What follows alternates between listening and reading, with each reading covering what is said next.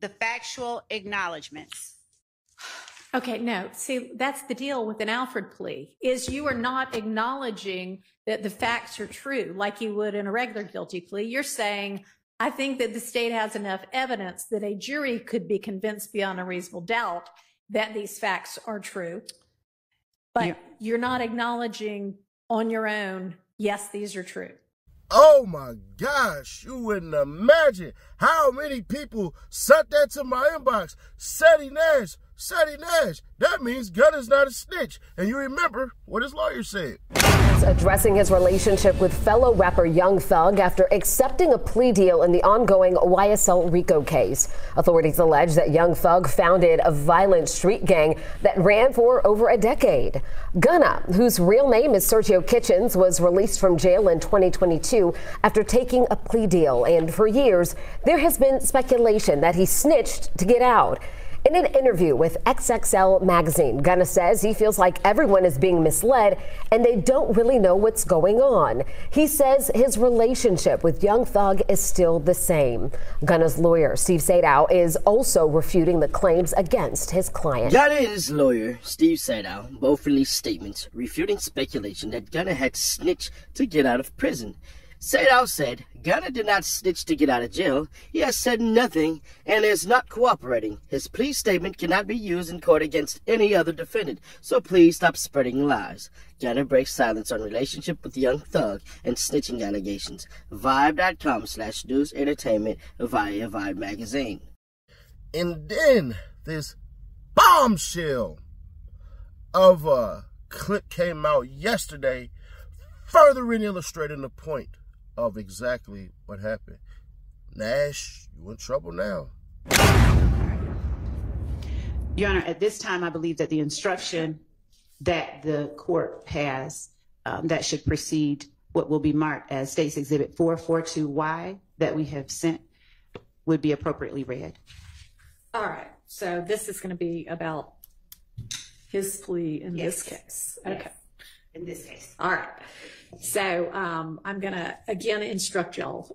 And this time, everything I'm going to say is going to be applicable to this plea in this 2022 case. All right. So you are about to hear, and you actually have heard evidence that this witness, who was a co-defendant in this case, has pled guilty to some of the charges in this indictment. I caution you that the co-defendant's guilty plea conviction itself is only admitted for a limited purpose. That guilty plea is an admission by this witness only that he committed the criminal acts to which he pled. You are not to consider this co-defendant witness's guilty plea as evidence that any other defendant is guilty of committing any of the criminal acts alleged against them in this indictment.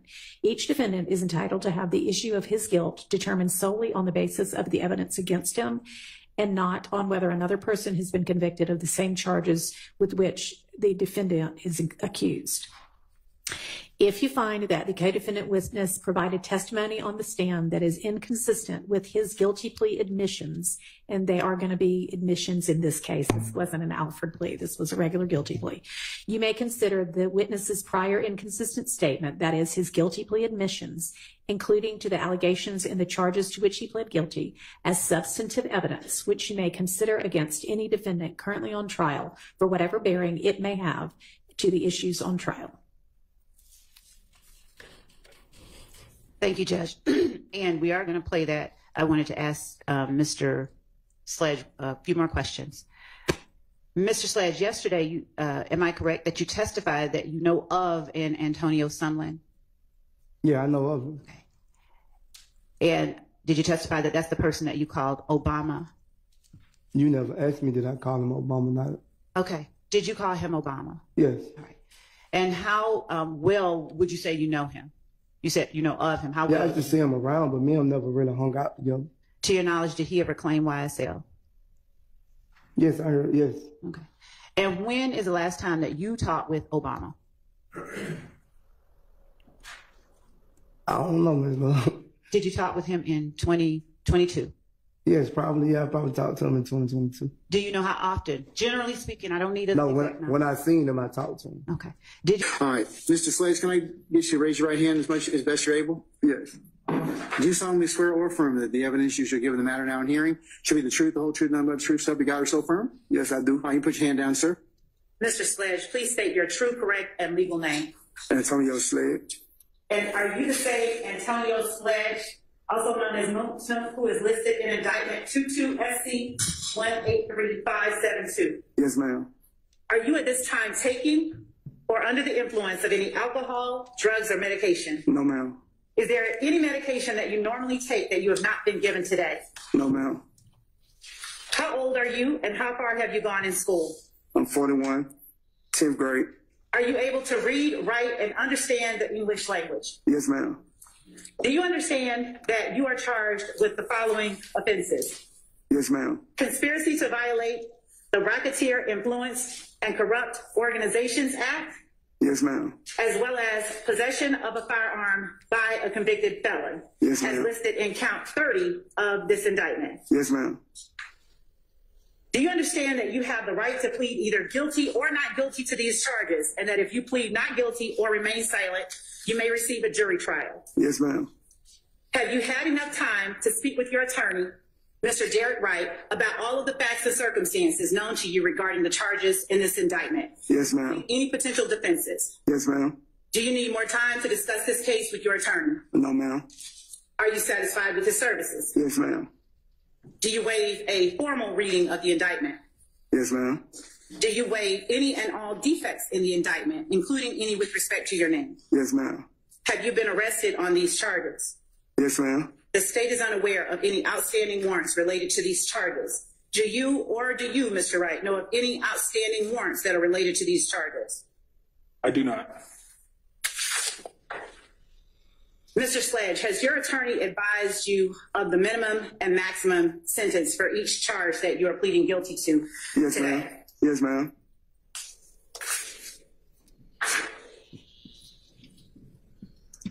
Do you understand that this is a negotiated plea of guilty, Yes, ma'am. which means that the state will recommend to the court the following sentence? Yes, ma'am. As to count 1, 15 years to serve on probation, subject to the special conditions contained in the plea agreement that I have in my hand that I will show you in just a moment.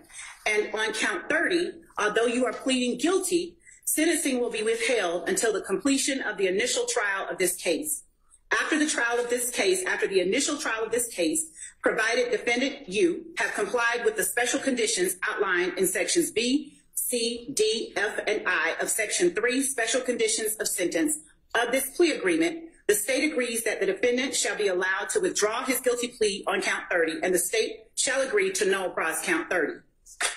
Do you understand that the court does not have to accept that recommendation? And we will read into the record the terms of the plea agreement in a moment. Do you understand that? Yes, ma'am. Do you understand that the court can sentence you to the maximum on each charge and can run those sentences consecutively or one after the other if the court does not accept that negotiated plea? Yes, ma'am.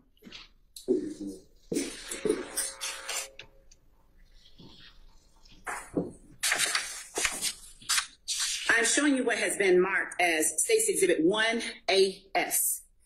Do you recognize the document in State's Exhibit 1AS? Yes, ma'am. And is that your signature on page 7 of 7 of State's Exhibit 1AS? Yes, ma'am.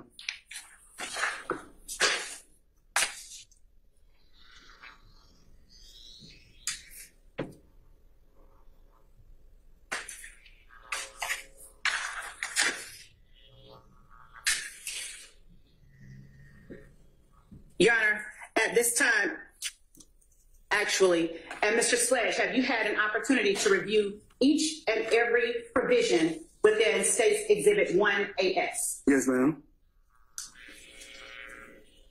As reflected on State's Exhibit 1AS,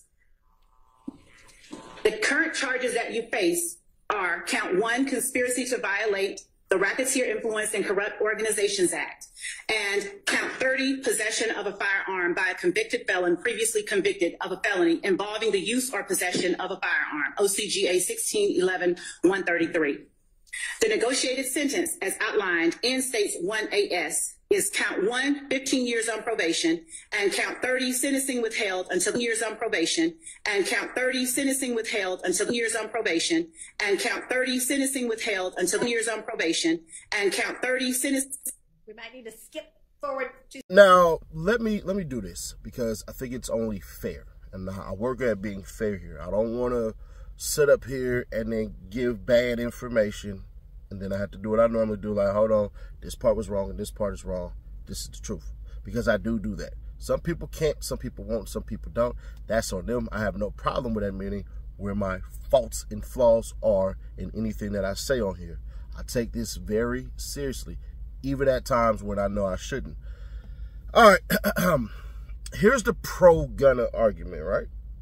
The pro-Gunna argument is technically everything that Sadal said, if it holds up, Gunna actually is not a snitch.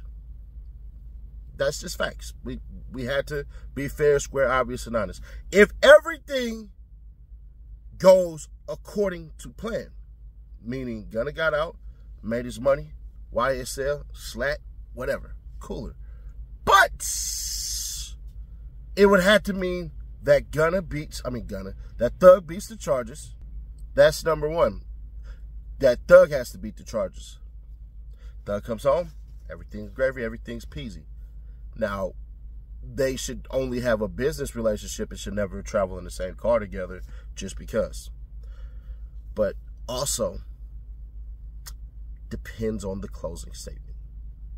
See, if Miss Love references that the number 2 guy in charge also agreed with the state, we have his plea deal right here. You ain't got to say nothing. Actions speak louder than words. We have you abso-freaking-lutely saying a yes, ma'am, like Monkey Tunky. And that's that. See, one thing of how it looks with your Alfred plea is it's like pleading nolo contendere. That's basically no contest. The reason you plead nolo is because you will not be held civilly for the crap that you done. So that's essentially what Gunna did. Gunna never actually technically said, I'm not guilty. Gunna said, it's in my best interest to get the fuck on out of here. It is what it is. Selfishly, should I did that? That's a decision for y'all to make. But I personally know I wouldn't have, only for simply this. Nobody was signing Gunna from what I've seen. Now, I could be wrong, and Atlanta could come out and be like, nah, Gunna had deals on the table, deals on the table. All right, cool. Well, if Gunna had deals on the table, the nigga should have been treated like Justin Bieber. Shouldn't have been around a whole bunch of stuff. It should have had security guards and all that crap. But also at the same time, Gunna understands street code and street ethics. All of that stuff matters.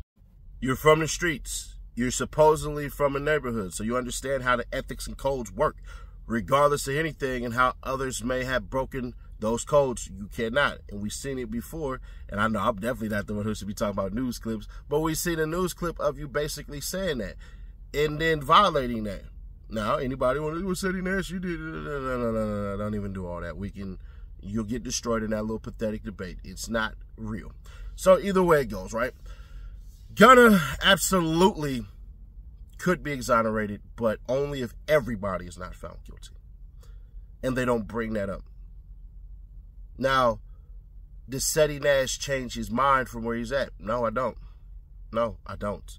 Because at the end of the day, we're stronger together than we are divided. Y'all got to remember, a lot of this stuff that's brought in is brought in because of plea deals and because of other witnesses and all that crap. Or it couldn't be brought in because you couldn't confront the individuals about what actually was said. Hence why certain people that came on absolutely exonerated Young Thug. But are there degrees to this? Abso-freaking-lutely. What Gunna did, in my opinion, was weak as hell. It ain't good.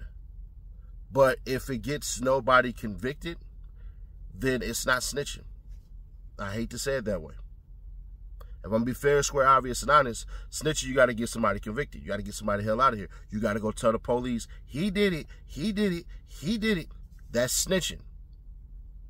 Now, there's other forms of snitching where, you know, you dry snitching, where you talking about a situation and all that. You ain't really saying no names, but, you know, like, what's cuz name up out of O Block? Boss Top. When he did that weird ass shit, that was dry snitching. So, we just gonna wait to see, bro. I do believe 100% that Gunna was set up.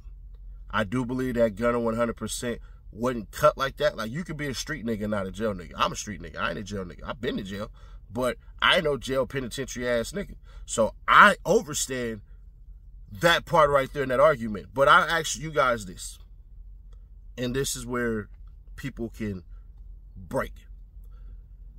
If we all are in trouble, and let's say we're all at school, and we got a homie named Johnny, and you're supposedly the leader of our crew, and Johnny is supposed to be the second person.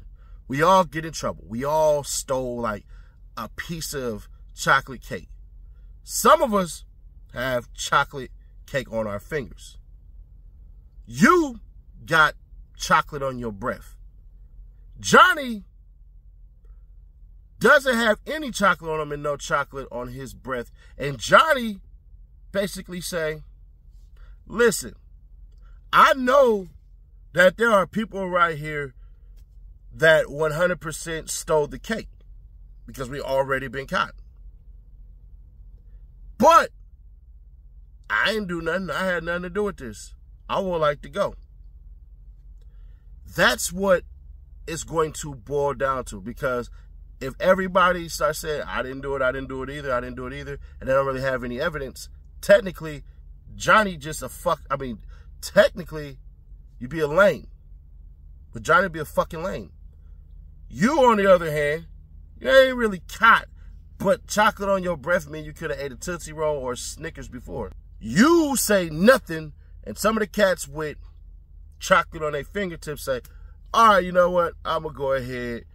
But the teacher is saying, you orchestrated everybody getting this piece of cake, bruh.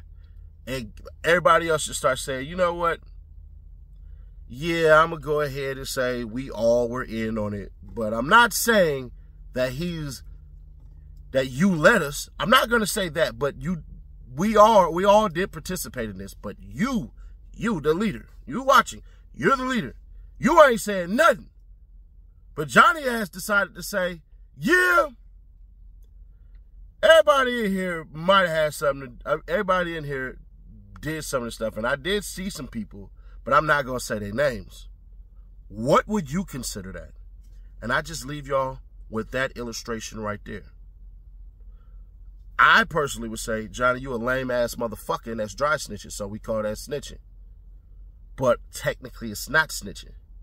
So, what do y'all think?